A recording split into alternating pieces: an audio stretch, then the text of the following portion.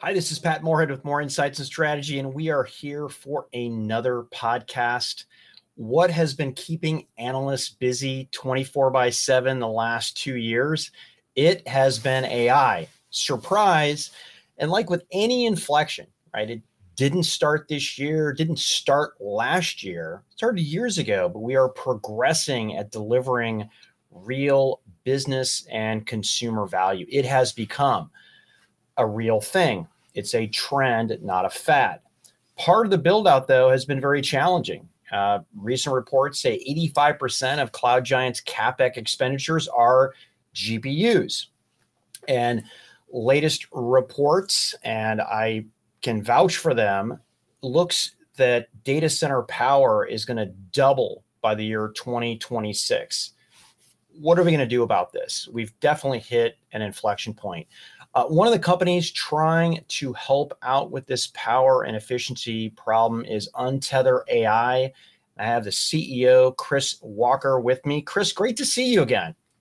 Great to be with you, Pat. We've done so many of these, and it's so encouraging to be able to do this in new territory like AI that, us old timers, it's fascinating new stuff. Isn't it crazy? I mean, the first AI algorithms were literally created in the 1960s. We didn't have the acceleration. We didn't have the storage. We didn't have the memory to actually even start delivering on them about 15 years ago. Then University of Toronto, a lot of research, found a way to leverage accelerators to do object recognition, and machine learning then led to deep learning. And here we are with generative AI. But, as we've seen, just because something new comes along doesn't mean that all the other iterations aren't in full use. And in fact, generative AI is actually a pretty small portion of it as machine learning moves on. So yeah, it's fun and it's great to see you. You and I met when you were at Intel. Both of us were, my prior life. I don't think we met, but I'm sure we intersected somehow. But it's great to see you, man.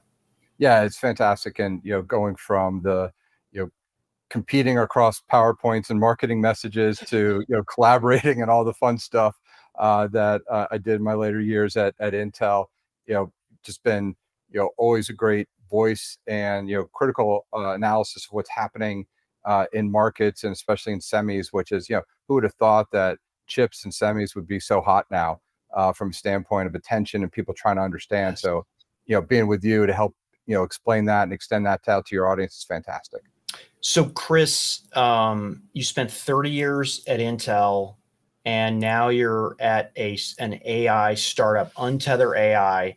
For those who may not be familiar with the company, first of all, why did you join, and what does the company do? What problem are you incrementally solving out there?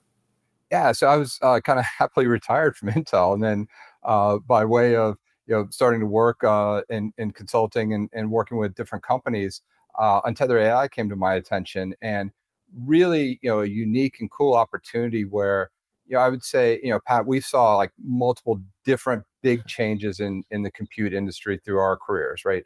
Workloads moving from, into the desktop, into mobile, from, text to GUI, right? We're that old, or at least I am. I'm there, 1990, Mark. Sorry, Chris, first job. So yeah, I'm with you. The architecture, battles and shifts that happen. The rise of x86, the rise of ARM with mobility and the Internet of Things. The rise of GPUs, first in graphics, now in AI and in training especially. And then the things that are happening in the ecosystem, how things get built. New technologies, chiplets, right? All that is now actually in one place. And, Untether, I think, was uniquely positioned to capitalize on all those kind of what have been career generational changes that are actually stacked on top of each other. And that was like super exciting, super compelling to kind of get me off the sailboat and back into business. It's interesting you mentioned, Toronto. Actually, I'm in Toronto, speaking to you from Toronto today. It's where our headquarters is, because there's been such a hotbed of talent. But one of the things that's interesting is, you said, 15 years ago, the ML algorithms, the vision and object detection networks start coming in. they're all, and even today, have been running on a traditional GPU architecture that's a couple decades old. Yeah. And for us, we think the mandate is, and why we were formed is, we need to build the right architectures for the workload of the future, which is AI. And it needs to be done in a way that's fast, accurate, and most importantly, energy efficient. And that's been the core of, our approach is taking an app memory architecture approach to really change the bottlenecks, to really address, the biggest thing that's an impediment to us all enjoying and, being able to achieve the promise of what AI has, which is power. Yeah, and as we've seen in different iterations, actually, there's even iterations of AI the last 15 years. But there are two worlds, right? There's the training of the frameworks or the models, and then you have the inference, actually running it. And it becomes part of an application. AI isn't an application. Applications leverage AI to do this. Can you maybe turn up the contrast ratio between the training world and the inference world, and talk about where Untether AI plays?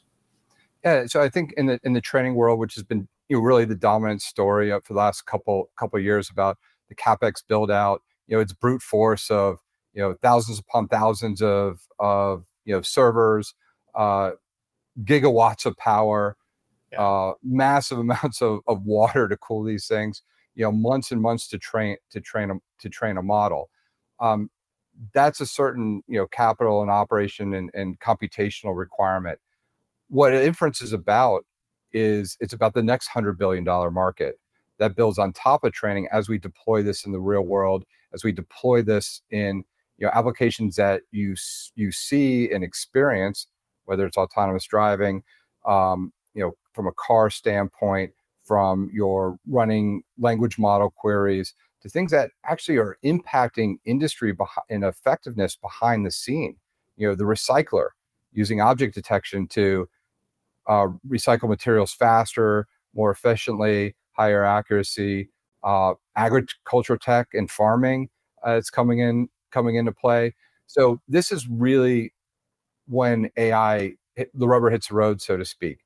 And what people care about as we deploy these models isn't not only what it enables from a cool factor, but it also has to be done effectively and efficiently to impact the bottom line, and to actually do it at scale.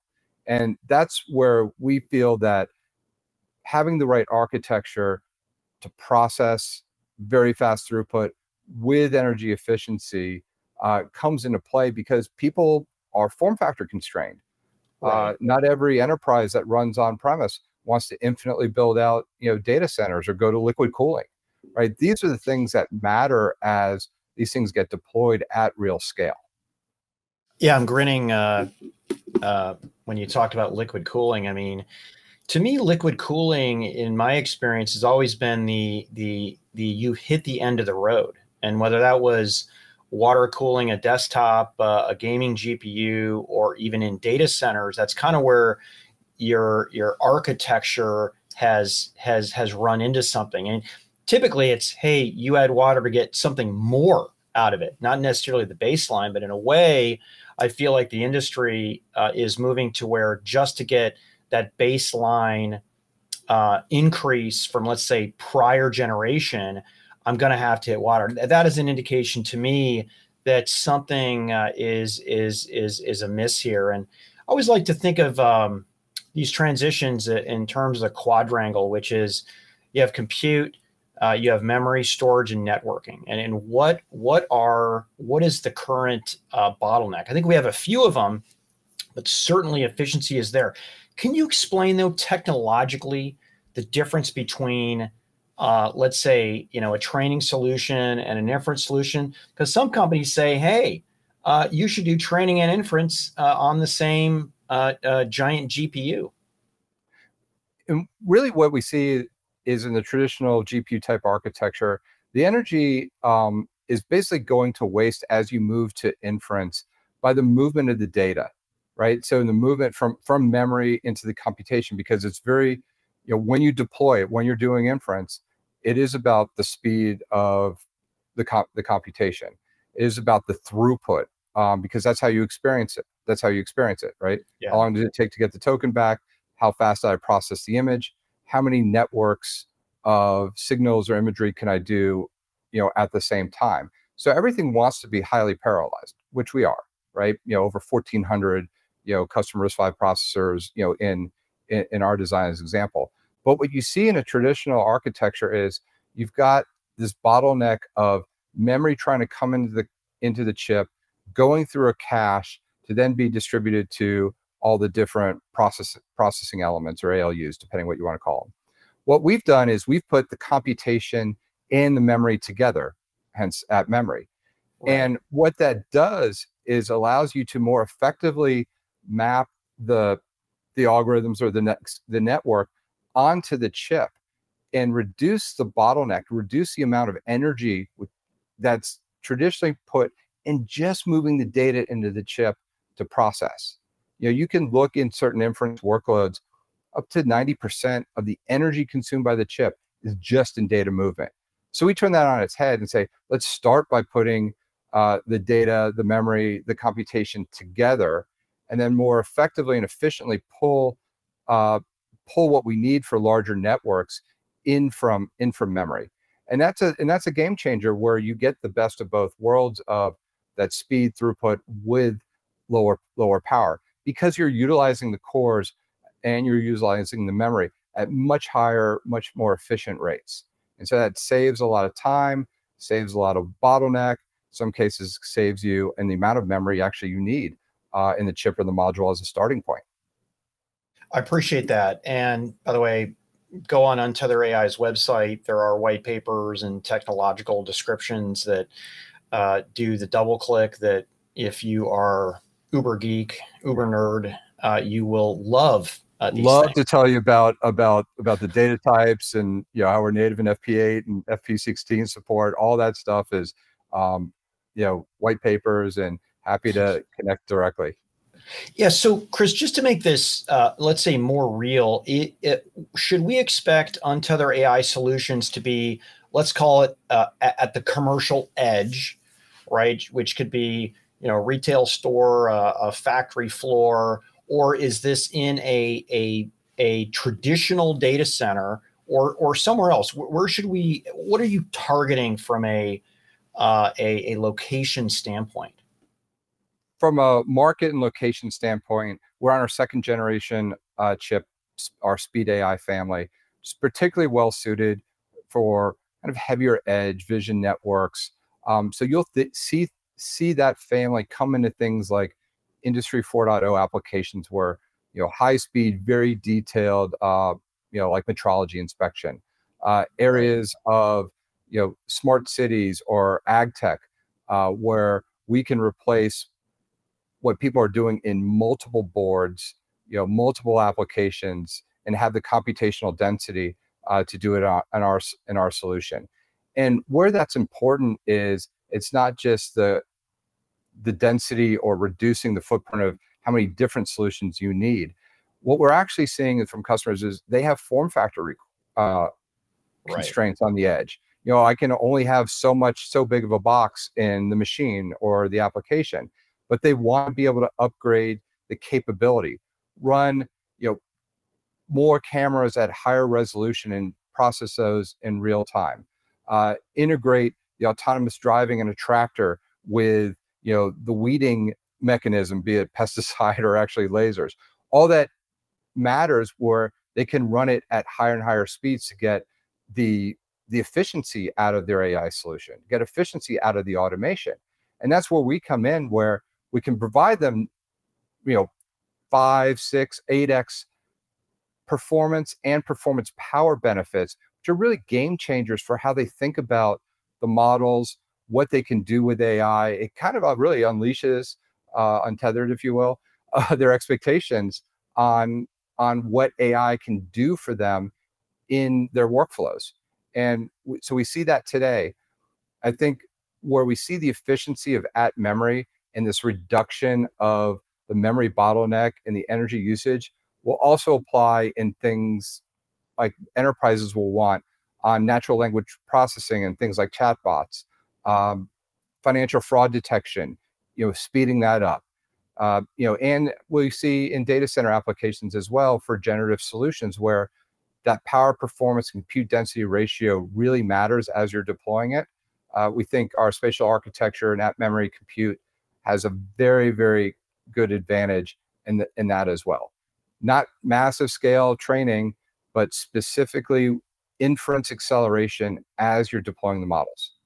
Yeah, tremendous need for that. I just got back from Mobile World Congress a couple of weeks ago, and aside from the typical how do we monetize 5G, I spent most of my time talking about edge compute and the insatiable need. And we both seen through history. I mean, compute naturally moves to the point of data collection. That's just historically been true. I mean, that was true from going from mainframes to minis.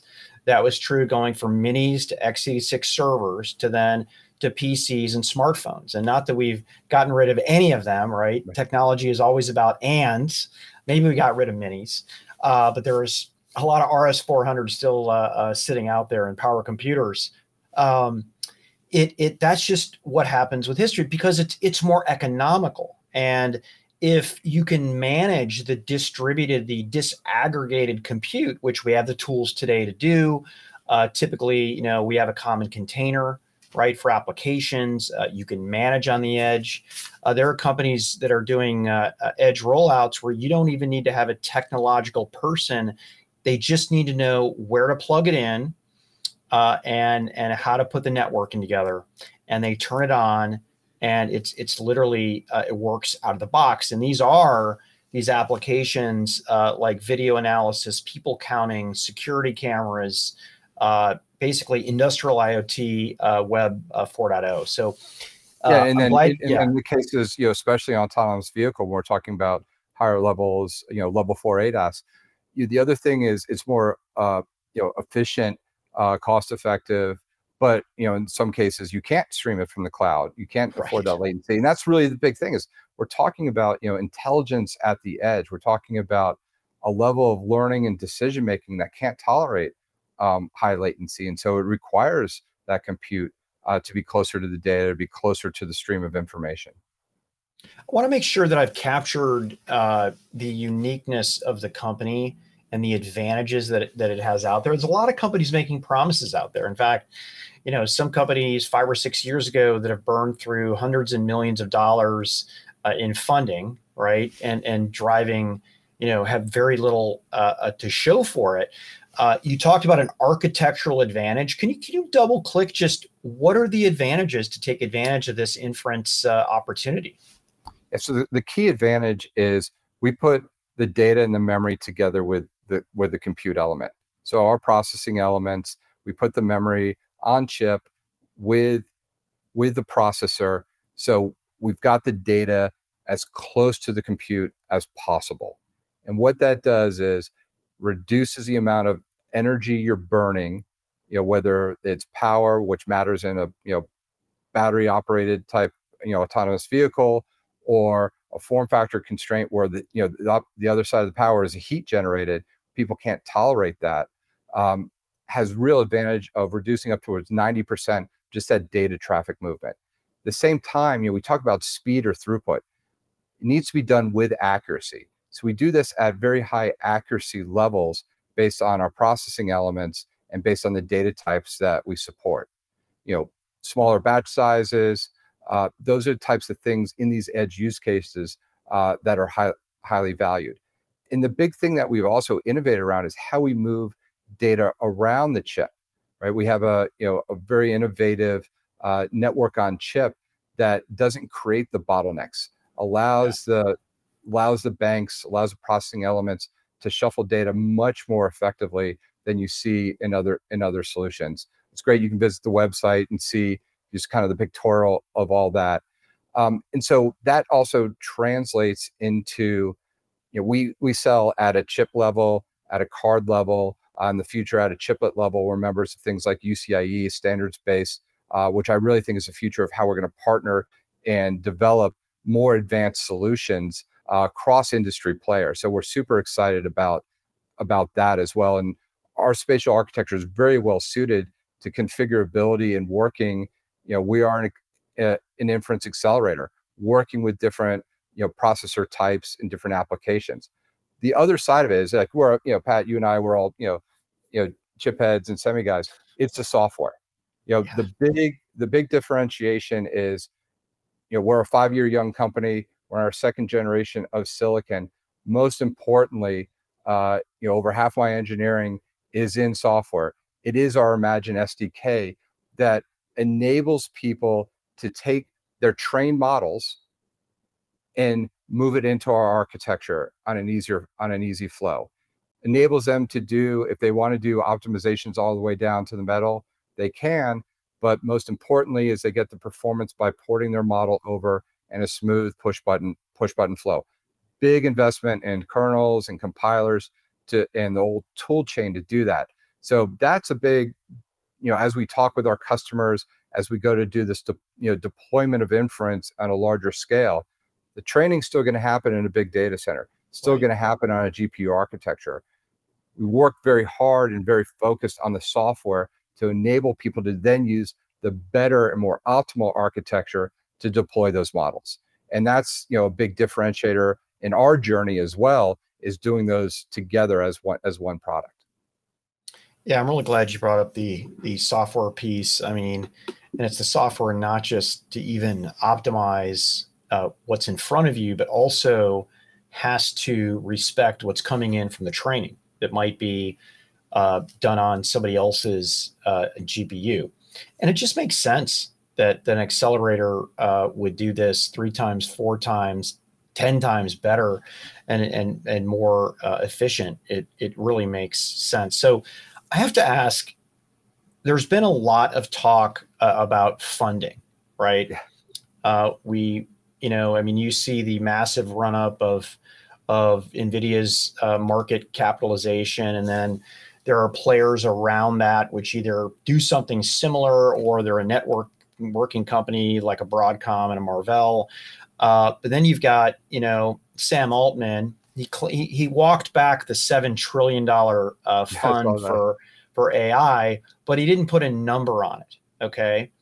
And then you've got, talks about SoftBank and $100 billion of fund. I mean, I have to ask, what do you think it takes to field a market leading AI accelerator? And where are you on this journey? Are you asking for $7 trillion? I think the common joke for everybody is we'll do it for half. I've seen that, and that is a funny meme, right? Yeah. It's good. Look, I think there's been the $100 billion spent to date on training infrastructure. Over the next couple of years, there's going to be it's going to not shift away from training. There's going to be an additive of upwards of $100 billion spent on the deployment on the inference hardware. So that's just starting to be the consumption part on typical silicon hardware. Then you look at the economics of what you need, data center infrastructure, power, et cetera, to go fuel all that. You start getting in the fabs to build it. You do start getting in those really, really, big numbers. For us, and what I think it takes, the market opportunity is very clear. I don't know that we would all look back and go, well, the web or the internet wasn't worth it, right? Right. And and a lot of it's going to be the case, just like the internet allowed companies large and small to reach global. I think the AI tools are going to enable small companies to compete looking large, and it's going to allow people to, at the edge, to be much more efficient and effective with their industrial products. For us, as a startup, playing in the space, opportunity is massive. What it takes to compete and what it takes is you're always designing, you're always working with partners to bring in, new IP, tape outs. So, silicon itself is always, even as a startup, designing in a fabless way, is still very capital intensive. And what we see is the great pull for our products and saying, well, could you do derivatives? Can you, and that's the very interesting thing about our architecture. It's very configurable. So we're able to do different spins of it for different applications, different memory types that people want. We think very effectively. And so us, like others, you're always kind of in the market trying to continue to scale up. And that's really where we're the inflection point of second generation product, in hand, this year sampling to customers along with the Imagine SDK to enable them to go into deployment, go into production end of this year and the next year. And so that's a very exciting time where the inference part is now real for the market. It's real for us. And there's a huge pull from small companies all the way to very large, automakers for this kind of solution. We're engaged with them. It's a fantastic pipeline. And so we're really encouraged by the response to our architecture, response to our tools and team. Great team of industry veterans, startup veterans, people from academia and machine learning, people from machine learning practices, pure software consultancies.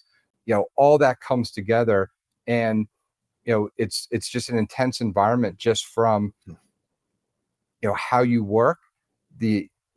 Everybody's here because they believe in the architecture. That's what's really interesting. Is it's not just a startup addressing AI. It's wow, there's something different happening here. And I think that's actually what brought me in too.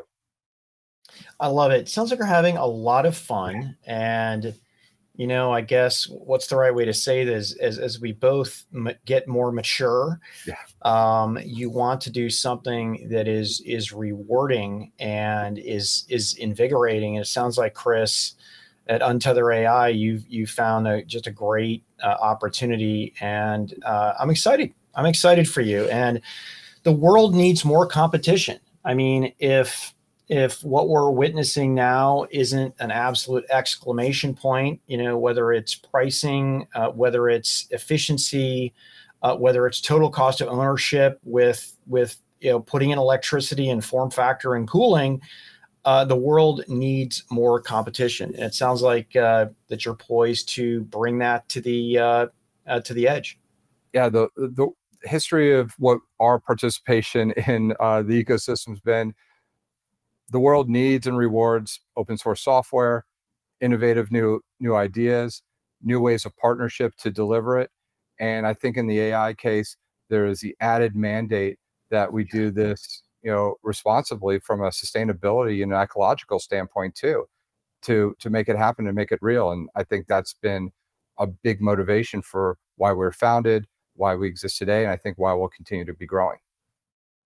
Thanks for your time, Chris. Hopefully we can do this again. Pat. Yeah.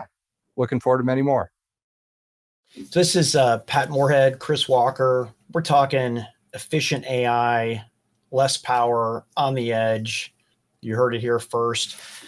Check out all of our content on our website about Untether AI. And hey, if you want to do the deep dive, go to the Untether AI website out there. Like what you heard, hit that subscribe button. Tell your friends, family, your pets, everybody about this show. Thanks a lot, and we'll see you again.